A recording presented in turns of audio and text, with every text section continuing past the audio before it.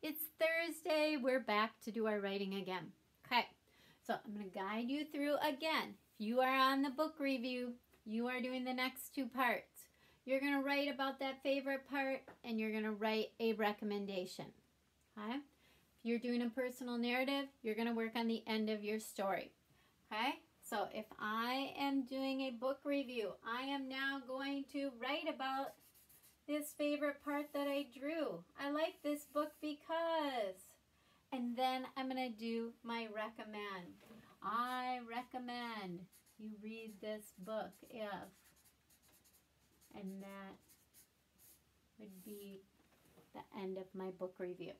Okay, if I'm doing my personal narrative, I'm going to think about what happened at the end of my story. I'm going to sketch that out now. This is also a great place to put your feelings. How did you feel about this whole thing? And then you will write.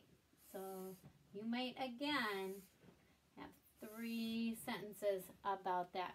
Remember, if you need to go to a second sheet of paper, go ahead and do that. And then we will check off those last things that we did for either our book review or our personal narrative.